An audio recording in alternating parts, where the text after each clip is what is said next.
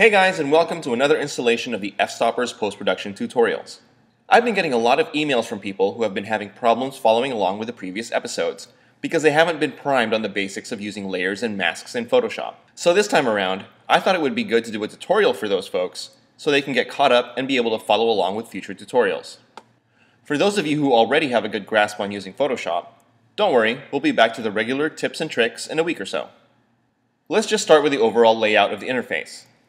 I usually only work between a few palettes: the Layers palette, the History palette, and the Adjustments palette, which is available on CS4 and CS5.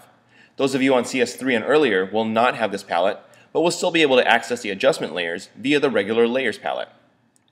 Feel free to rearrange these palettes however you want. I even save their positions in my own custom workspace. To do this, go to Window, Workspace, and click on New Workspace. The most important palette you'll be using will be your Layers palette. This is the foundation for your retouching workflow. Whenever I begin a retouch, I always make a duplicate of the background layer. The easiest way to do this is to hit Command J on your keyboard. You can also drag the background layer icon onto the new layer icon along the bottom of the Layers palette. Doing this allows you to preserve the original untouched state of your file, so should anything go wrong with your retouch, you can always have an original layer you can go back to. An empty layer is simply a new layer without any information on it. It is, of course, completely transparent until you add pixels to it. You can clone, heal, and paint on an empty layer, but you can't apply any filters to an empty layer.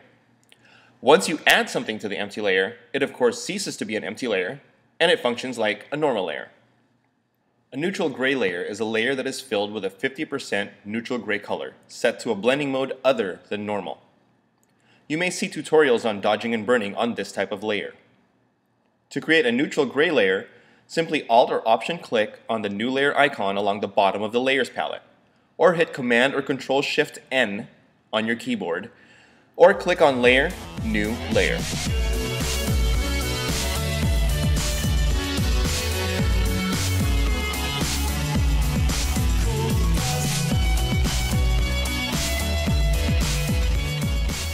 Within the Layers palette, you can make individual layers visible and invisible.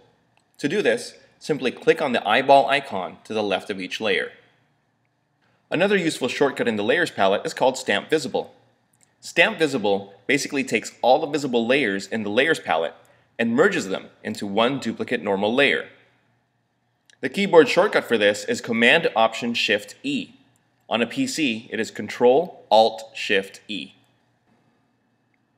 In Photoshop, adjustments refer to performing operations such as curves, hue and saturation, vibrance, exposure, and so forth. There are two ways to make adjustments to a layer. That is either directly to the current layer, or by adding an adjustment layer.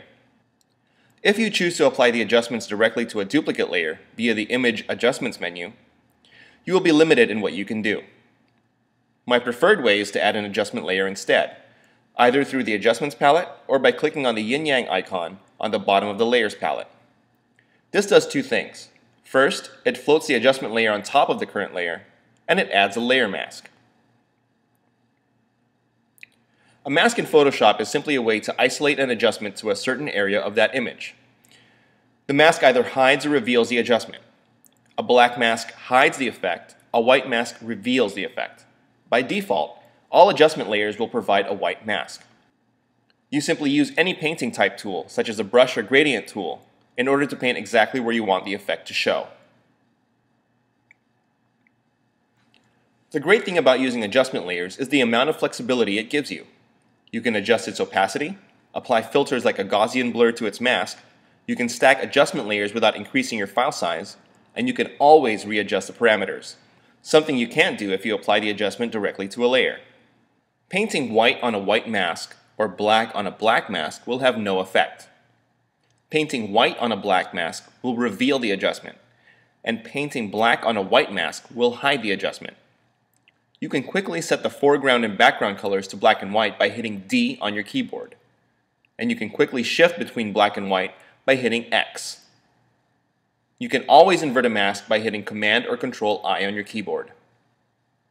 I use the Curves dialog more than any other adjustment in Photoshop. I started out shooting film and learned to use the zone system. If you Alt or Option click on the curves graph, it will give you a 10 by 10 grid instead of the default 4 by 4. which might make it more applicable to those like myself who are familiar using the zone system for mapping out tones.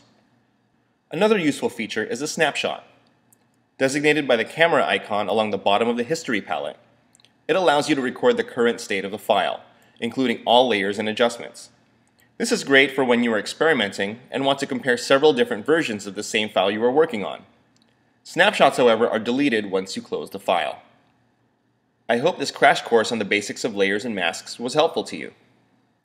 As always, you can find me on Facebook, follow me on Twitter, and keep up with my work on my blog. I will also be doing a retouching workshop aimed at developing an efficient workflow for photographers on June 25. For more info, visit prep2post.com. Thanks for watching, and stay tuned for the next f-stoppers post-production tutorial.